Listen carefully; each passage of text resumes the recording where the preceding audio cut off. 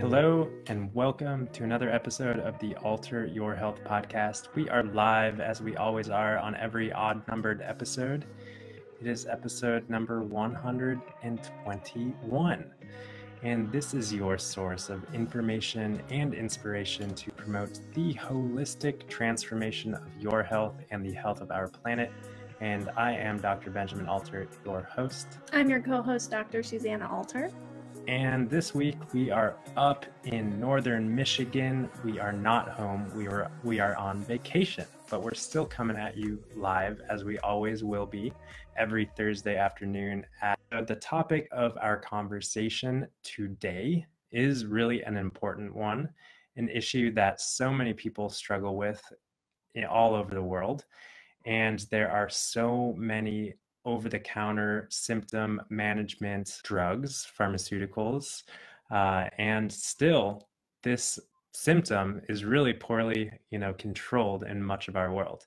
Mm-hmm. And what we're talking about is acid reflux. Yeah, and I'm so surprised we haven't had an episode on acid reflux yet, because it is such a common symptom for people to experience. Yeah. So today we're going to talk about some of the causes of acid reflux, the most common cause that many people overlook, and we're also going to talk about some things that may support you in healing your acid reflux for good. So let's start with let's talk about what acid reflux is. Yeah, what is it? Well, it's what it sounds like. It's actual stomach acid that's refluxing up the esophagus, and it can cause burning sensations anywhere along the esophagus or in the throat. It can also lead to other symptoms. It can exacerbate asthma. It can lead to a dry cough. It can lead to kind of pharyngitis symptoms, sinusitis symptoms. It can lead to a lot of symptoms in our head region, and also, of course, a burning sensation in the stomach.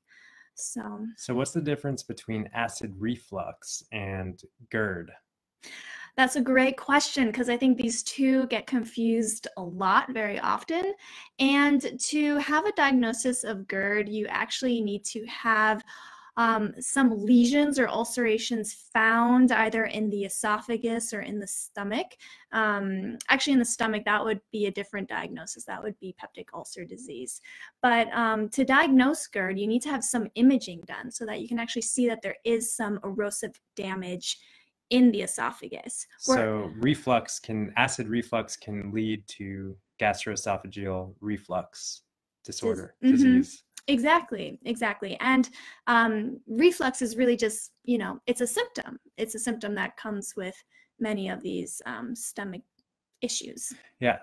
So I want to talk for a little bit about the conventional management of acid reflux and gastroesophageal reflux disease. Both of these conditions are managed the same because really they do have some of the same underlying causes. And the conventional approach to managing gastroesophageal reflux and acid reflux is to diminish the acid production in the stomach, right? Mm-hmm. Either with an acid blocker or a proton pump inhibitor, something along that line. Pepcid, AC, what color pill is it? The purple pill. The little purple pill. And I don't really know how popular it is in relation to other over-the-counter medications, but I think it's pretty darn popular. I think a lot of people are popping those little purple pills. And since they're over-the-counter, there's obviously some, prescription strength approaches to managing these conditions, which may be, necessary at times. I don't know. But the over-the-counter approach, a lot of people think, oh, it's just over-the-counter, so what's the big deal? But if we are diminishing our acid production in our stomach, we are diminishing the digestive fire of our digestive processes. We are diminishing the absorption potentially of nutrients that we're taking in our nutrition. And we're setting ourselves up for malabsorption issues, especially when you consider that people are on these medications for years or decades. it just really sets the stage for a malnourishment, malabsorption phenomenon, and can lead to so many other chronic conditions. The root cause being the use of these, somewhat, I think they're recommended as being very safe, but they do have chronic long-term use side effects for sure. Yeah, to put it in perspective, these drugs are really designed to be prescribed in response to acute ulcer disease, states where there just was too much acid in the stomach and you needed something quickly to quench the fire. They were designed to be used for 2 weeks, and that would allow enough time to figure out what the underlying cause of this reflux is, or this GERD, or this ulcer, and to take a different approach. But yeah, that's obviously not really the case in the conventional world today. Yeah, so let's talk about what some of these causes of acid reflux are. And they are numerous. I mean, there is a very long list that we're not going to be able to cover today. They include structural abnormalities like a hiatal hernia. They include infectious causes like H. pylori is one of the most common infections that can cause too much acid or too little acid in the stomach. It could be some kind of gastromotility issue like achalasia, which is an issue with being able to swallow properly, spasms in the esophagus. It could be gastroparesis, so your digestive system isn't emptying at the proper rate. So it makes sense that food would reflux.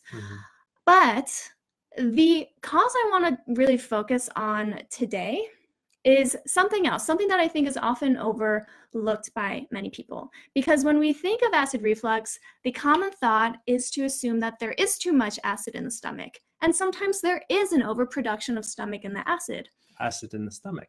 Acid in the stomach. Thank you. Good thing I have Dr. Benjamin here. Proofreader. My proofreader, exactly. But what we're finding is that actually what is a more common cause of acid reflux is actually having too little acid in the stomach. What? Too little acid leads to acid reflux? How in the heck can that possibly happen? How does it happen? How does it happen? Well, what we need to understand is that where the esophagus meets the stomach, there is a sphincter. A sphincter says what? A sphincter that closes the two organs from one another, so that when we swallow food, the sphincter closes and then the stomach can do all of its action to digest the food. Because otherwise, if you think about the action of the stomach, it's squeezing, it's churning the food, and so for those of you who are able to watch this episode, we're on Facebook and we'll be on YouTube and everything. There's an esophagus that attaches to the stomach, and the junction of that is meant to be tight and open up when we eat and then close when we're not eating, so we keep the contents of the stomach in the stomach where the acid is, where the digestive juices are, and we're creating that nice metabolic digestive fire in that stomach, and we want it to stay in the stomach. We don't want that to come back up the esophagus. So one of the root causes that, if I'm understanding you correctly, Dr. Susanna, is if the stomach is actually too low in acid, it can cause reflux from the stomach back into the esophagus. Yeah. So walk me through how that happens. Well, the sphincter needs a certain amount of acidity to work properly, to shut that junction between the esophagus and the stomach. So if we don't have enough acid in the stomach, then the sphincter doesn't get the signal to close, so it just stays open. So you can see how it would be very easy for food to reflux back up into the esophagus if there's no closed, solid separation between the two. Yeah, so we need enough acid to keep that sphincter closed, but too much can also be a problem, right? It's true. Too much stomach acid will erode the stomach lining. It's just going to be too intense for the stomach lining. And then it's very common for that to progress into a peptic ulcer. So before we get into the rest of the conversation, because I know you've got some things up your sleeve, Dr. Susanna, that you want to talk about, but I want to bring forth another potential root cause of gastroesophageal reflux or acid reflux.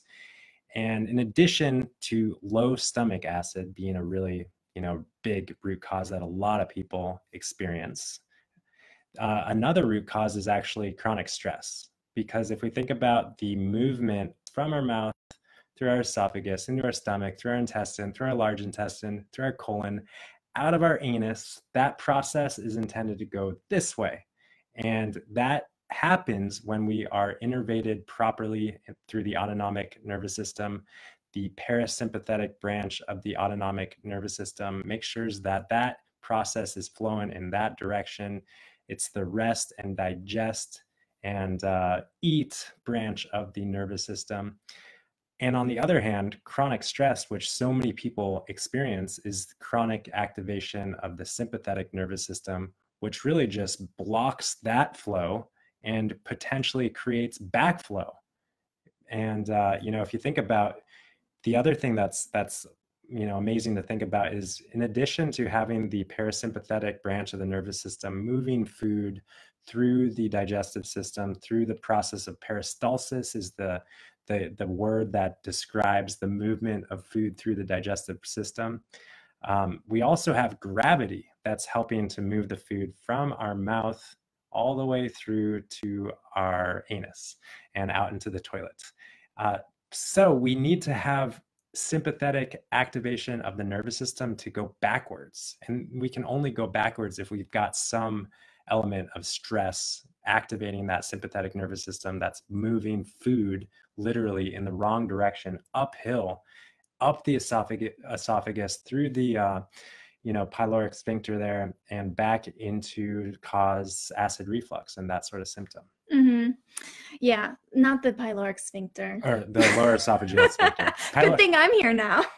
So you got the lower esophageal sphincter at the top of the stomach, and then the pyloric sphincter is at the bottom of the stomach. Yeah, there we go. All right. All right. We got our anatomy, and now I want to, so low stomach acid is really something that we can fix, right? Well, yes. And so then we need to ask, of course, because at Alter Health, we're always talking about what is the root cause? What is the root cause? So what is the root cause of low stomach acid? And there can also be multiple factors there. But the main one is stress. Okay. All right. I'm glad we tied So we were going to the same place. Yeah.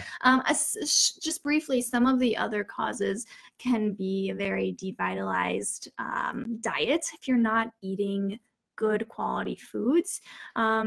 But also high protein. High protein requires more stomach acid to break down. mm-hmm. And if we're continually calling upon stomach acid to break down high protein diets in the stomach, then we're simply going to lose stomach acid.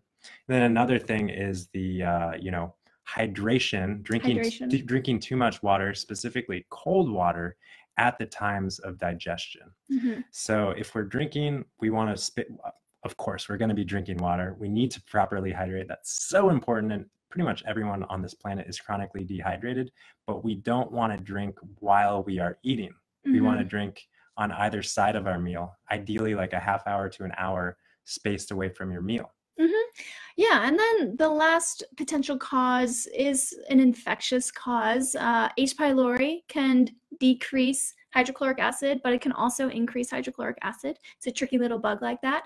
And then there's also arguments and data showing that SIBO, other infectious causes like SIBO, can also lead to low stomach acid. But then you'll see that there's the reverse argument saying that SIBO stems from low hydrochloric acid. So it's the chicken or the egg. It is kind of, maybe we can take a minute or two to talk about the importance of stomach acid. In addition to preventing acid reflux, we need stomach acid, like we kind of alluded to break down food. That's one of the first things that your food, obviously you're chewing your food, you've got digestive enzymes in your saliva, but once your food gets into your stomach, that's really where the big bang begins. Hydrochloric acid is one of the most important things to break down, specifically proteins in your food. But also, there are different digestive enzymes that get into those digestive juices that help break down all of the food macronutrients. So if we're not breaking down food properly in our stomach, then the food particles are entering our intestines, still too big to be broken, designed to really just chop things up in smaller pieces. And if we've got too big of pieces to begin with, then we can't chop up things small enough to really absorb adequately into the bloodstream, into the cells to create cellular energy, that process of metabolism. It doesn't happen as efficiently.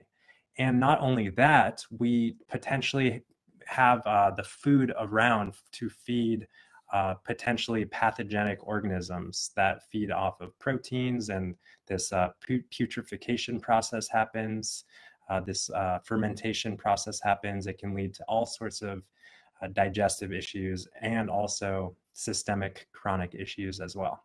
Mm-hmm. Yeah. And like we said before, we needed to close that lower esophageal sphincter. Yeah. For the topic of this conversation, reflux, yes. Enough stomach acid. Mm-hmm. Yeah. So where were we before we did that little tangent? We were on the topic of, we talked about all the causes. Yeah. So back to the main cause of low stomach acid, which is stress. It makes sense that in addition to everything Ben just talked about, the effects of stress on the bottom, stimulating the sympathetic nervous system going backwards. Mm-hmm. Yeah. One of the main functions of the parasympathetic nervous system is to increase hydrochloric acid. And when we increase hydrochloric acid, then we increase all of our other digestive juices downstream, like our pancreatic enzymes and our lipase and our... Wait, so you said the sympathetic, you mean the parasympathetic? Didn't I say parasympathetic? Maybe you did, and I just had a brain blink. Okay. But yes, the parasympathetic nervous system increases hydrochloric acid as well as all the other digestive juices. Yes. So if we consider the state of society today, we see so many people running around from one thing to the next. Gotta do this, gotta go to work, gotta pick up the kids, gotta make dinner, gotta, just constantly moving, constantly going, constantly in this sympathetic state. And maybe even eating while they're doing those things. Mm-hmm. And then expecting somehow that this miracle is going to allow the food to go downstream and be absorbed. Like, it doesn't really happen unless we are settled, aligned inside of ourselves, aligned with nature, and, eating a natural diet. Mm-hmm. A lot of foods aren't designed to be digested by humans, and here we are shoving them in our mouths. So the treatment, should we move on to the treatment or the approach to? Yeah, I think it's time to do so. All right. So approaching acid reflux from a holistic, root cause understanding of what's going on. Obviously, I would imagine, correct me if I'm wrong, Dr. Susanna, but I would imagine that food choices, our diet is really important. Mm-hmm. So what are some of the foods that really aggravate acid reflux? Mm-hmm. Great question. There's that we should avoid. Yeah, there's a fun acronym. Crap. Yeah, cut out the crap. And the thing about this, I want to say, is that this is more about palliating symptoms. This is not so much about treating the underlying cause. Right. If the underlying cause is stress, then if we cut out the crap, it's going to allow the body to potentially heal itself. But it's not necessarily going to fully allow the body to heal itself if we still are running around in that stressful, hormonal response with all the adrenaline and cortisol and other stress hormones coursing through our parasympathetic or our sympathetic nervous system. Mm-hmm. Yeah. So the C in CRAP stands for chocolate. Chocolate also loosens up the lower esophageal sphincter, unfortunately. Cigarettes. Those actually just kind of aggravate the stomach lining directly. Are cigarettes good for anything? Well, actually they suppress the immune system. So some autoimmune conditions, actually, people who smoke cigarettes are able to relieve their symptoms to some degree while smoking, smoking cigarettes. But that's not a treatment that we recommend for autoimmunity or anything else. It's not a true treatment. And then the last C is coffee or caffeine, but mainly coffee, because coffee is so acidic. This is one of the food items that's very hard for. Yes, and then when we move on to R, they include refined carbohydrates. So this basically includes any kind of junk food, and also RX, which is an abbreviation for prescriptions, because there actually are quite a few pharmaceuticals that can cause acid reflux, and those include things like ibuprofen, aspirin. We need a serious autocorrect today. Yeah, if I spend too much time in aspirin, I might get some reflux. And then bisphosphonates is coming to my head. Oh, certain antibiotics. There's a whole list, but those are some of the main ones. So CR. And then A. And this stands for, well, first, allergies. You want to cut out any foods you might be allergic to. And then also acidic foods. Acidic foods can be very triggering for people who do have overproduction of acid in their stomach. But today we're talking about hypochlorhydria. We're talking about too little acid in the stomach. So actually, people that have too little acid in the stomach should be fine with acidic foods and should actually feel better digestion when they eat. What are some examples of acidic foods? Great question. So those would be things like vinegars, tomatoes, lemons, any kind of citrus, pineapple, those acidic kind of fruits. So it's this is kind of a what's the word? I'm kind of nuanced. And there's a lot of it's kind of a poorly understood concept. Acidic foods, a lot of acidic foods are actually alkalinizing to the body, so don't understand this the wrong way. They, like, in themselves, they have an acidic content, but once they're digested and metabolized by the body, they can actually be very alkalinizing. So we don't want to think of these foods as, bad acidic foods like lemons and pineapple and these things that tend to be acidic just in and of themselves. But once we eat them or drink them or bring them in, we're going to be healthy if we can handle them. But they can be provocative and trigger that sort of symptom of reflux. I'd say, again, more provocative for people who might have an ulcer or too much stomach acid. Yeah. And then moving on to P. P includes peppermint, because peppermint's also one of those things that loosens the lower esophageal sphincter. And then pop, which, if you're not from Michigan, means soda. What's pop? I didn't. Any Michiganders out there? And then also there's another, packing it in. So overeating. Did you brush up on these? I brushed up on these. I do not remember. I remember crap very well, but I don't remember all of the different components of crap. Yeah.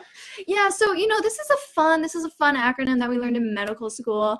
But really, when we consider what foods are going to be most healing for acid reflux, we are looking at a whole food, plant-based diet. Of course, this is the food that our body was designed to digest. There may be some foods that are harder for you to digest while you are still building up your digestive fire. However, this is ultimately the diet that we want to move in the direction towards. Yeah. These foods, whole foods are easily broken down, easily digested. They don't take too much hydrochloric acid like higher protein foods. Like we said, if we're constantly bringing in high protein foods, we're needing more and more acid to break that down, and that just exacerbates the symptoms potentially. So whole food, plant-based. And then stress, Before we go to stress, because we're kind of talking about things that don't really totally address the underlying cause, there are a lot of supplements, herbs that can soothe the mucosa, make it feel really good, palliate the symptoms. There are the digestive bitters that promote your digestive juices, and then there's kind of things that palliate, like the demulcent herbs that are soothing. But the digestive bitters don't palliate symptoms. They can actually kind of kickstart the process. Yeah. So first, I just want to talk about that there are herbs that palliate the symptoms, and those are things like licorice, slippery elm, marshmallow root, aloe. Then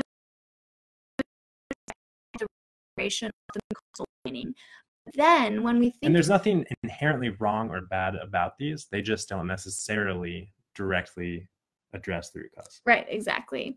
Then we can look at strengthening the weakened system. So strengthening our weakened, stomach function. And there are a few different approaches to that. And one is, well, you can just replace hydrochloric acid by taking take a hydrochloric acid supplement, but that once again is not going to really address any sort of root cause. In fact, I think there is some theory that taking hydrochloric acid exogenously sends the signal to your body, hey, I don't need to make my own acid. I've got this capsule coming in, and I don't actually need to call upon those parietal cells in the stomach to put out hydrochloric acid. So we want to do that cautiously, sparingly, kind of just hopefully in the greater context of some sort of healing individualized protocol. Other ways to replace or to support an acidic environment in the stomach is to take a little bit of apple cider vinegar or lemon juice with your meals, before your meals, 10 to 15 minutes before your meals. And then there's the bitters. The bitters, sorry that I spoiled that surprise. Bitters are great, bitter herbs. Anything that you put in your mouth and then it kind of triggers that bitter taste response and makes you kind of cringe.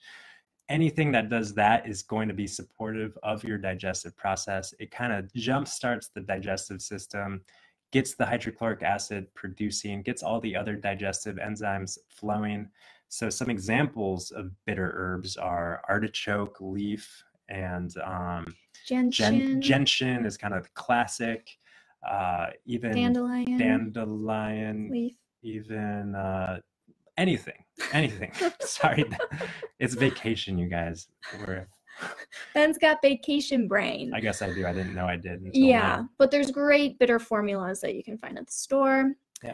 And so the other thing that helps promote hydrochloric acid production is celery juice. All right, celery juice, 16 ounces on an empty stomach in the morning. That has been helping a lot of people with their acid reflux. Thank you, Anthony William, Mr. Medical Media. And can we talk about stress for just a second?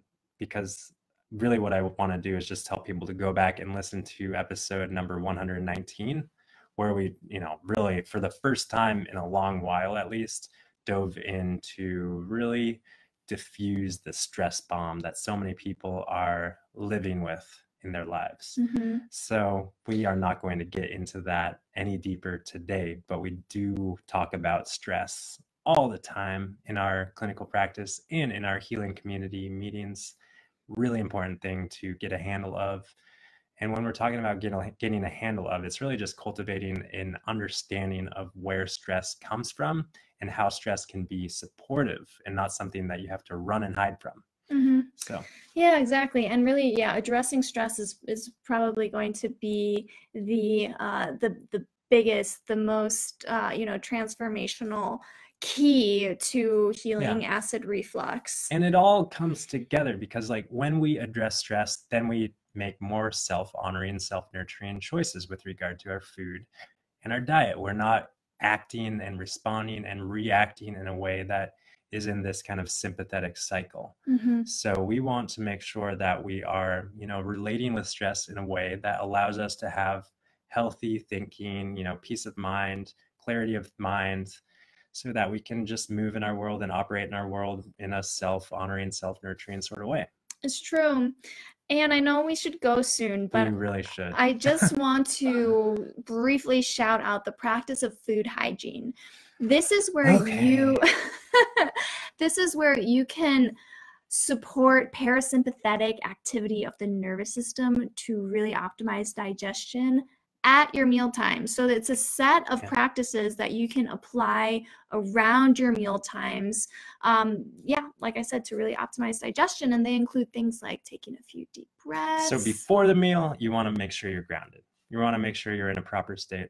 Breathe. And another great way to get there is through gratitude. Gratitude kind of shortcut right to the parasympathetic. We don't want to be shoveling food into our mouth and, you know, forcing things down, because what was the P in crap? Packing it in. We don't need to pack it in, because that just, you know, it overwhelms the digestive process. So you want to take it easy, maybe put your fork down between bites. You want to chew thoroughly so that your saliva has a chance to break down the food as well. Yeah. The salivary amylase. Yeah, and you also want to make sure there aren't any super distracting things around you, like your TV or your screen. Even reading a book can kind of it can definitely take you out of the present moment of just being present with your food. And if you're not eating with a loved one, if you're just eating alone, be present with yourself. You know, just be present with yourself. And if you are eating with a loved one, be present with your loved one and your food. So those are our tips around food hygiene. And then, you know, at the end of the meal, like, don't overeat. You know, it's okay if you don't finish your plate, save leftovers. That's a good practice as well. So that's, and don't eat when you're walking or running or driving or anything like that. Yeah. Always be at a table. All this stuff is really wrapped up and packaged wonderfully in our latest course offering, Medicinal Living. It's true. Where we actually spend a lot of time talking about food hygiene and, of course, the healing diet, and understanding exactly how and why the healing diet does support the body in healing itself. So if you want to learn more about this course, which is life-changing, I think it has the opportunity to be life-changing. If you put your 100% effort into it. If you are engaged. www.alter.health/course. And remember, we're giving away all of our podcast listeners for a period of time a discount. What's the coupon code? I don't know. I thought you made it. Oh my gosh, we vacation brain. We are going to make a coupon code and give it to you. But let's just come up with the code now. Okay, the code is Alter Your Health. Alter Your Health. We're gonna give you guys who are listening a coupon code for how many percent? 20%. You heard it from Dr. Susanna. 20% off to the Medicinal Living online course, www.alter.health/course. Use the code Alter Your Health. Yeah, this is special, guys. This is very special. Okay, so that's it. That's it. That's it. Thank you so much for tuning in. We appreciate you. Sorry this one was a little bit longer. Feel free to feel free to subscribe, feel free to share this information with anyone that you love, anyone who might be struggling with acid reflux. There's so many people in the world who are. So thank you for healing yourself. Thank you for supporting the planet in healing herself. And thank you for spreading the health information along with us. We do really appreciate you. Yeah, bye for now. We'll be back next week. Take care, you guys.